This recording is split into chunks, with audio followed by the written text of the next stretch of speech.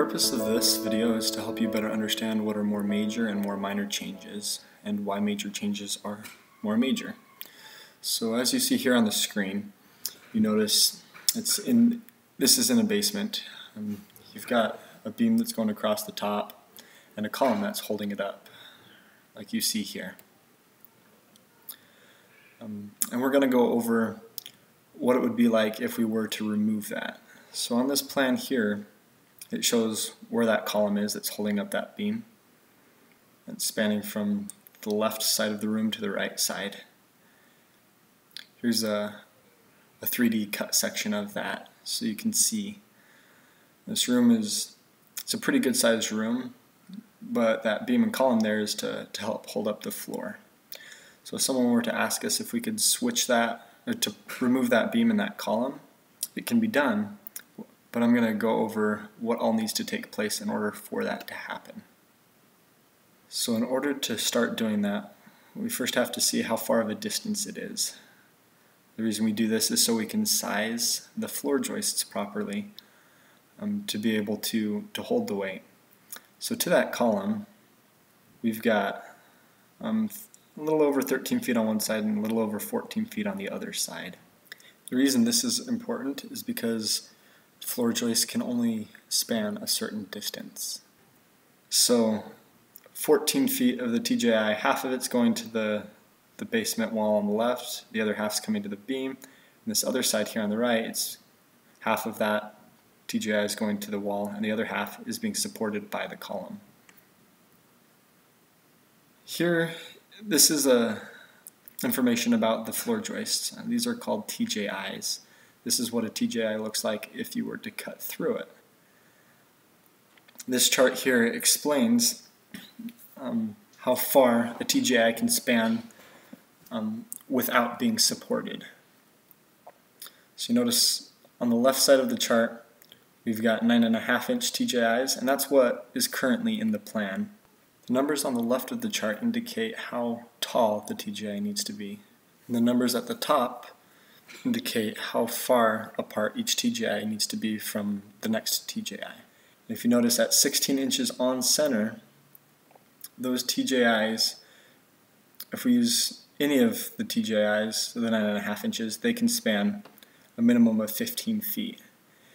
And if you remember, that's what we've got right here. We've got a little over 14 feet, so we can use the smallest TJIs to span that distance. But if we go ahead and remove that beam and that column, let's come back to the span chart. So we've got 24 feet. In order for that to work, we need to use an 11 7/8 inch TJI and put those 12 inches on center, so you have a lot more of them.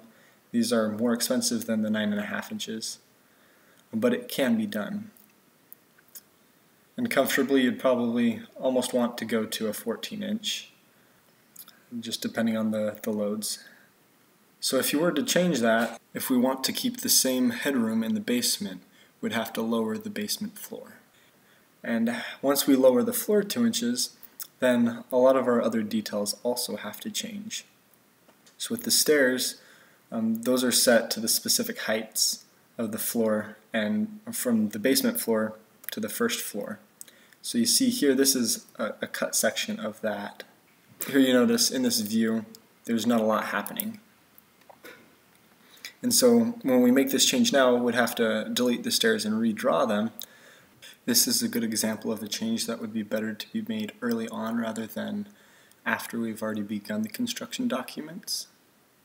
If you look at this other screen here, this is another house plan that we've done, and we've got the stairs drawn up already. If there were changes to be made at this point, we'd have to delete the stairs, redraw them, but then we'd also have to go in and revise these dimensions and also these other dimensions here, because that gives the information to the contractor, so that way they know exactly how big to build the stairs. So this is but one example of a more major and more extensive change.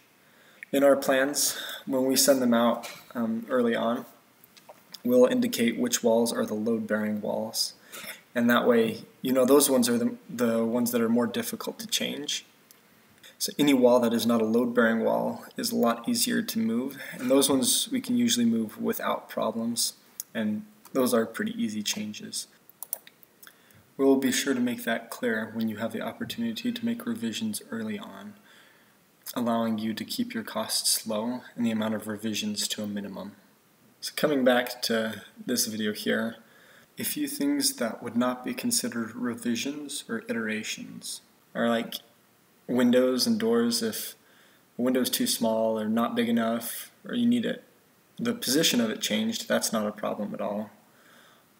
Also door types, if you want to have a door swing a different direction or change it from just a normal flush door to a pocket door, those are easy changes. In one set of plans we had a client ask us to put another door inside the garage so that way they can have just a normal access door to the exterior, and that's also an easy change and an easy fix. I hope that from this you better understand that not all changes are easy, but there are a lot that aren't difficult to make.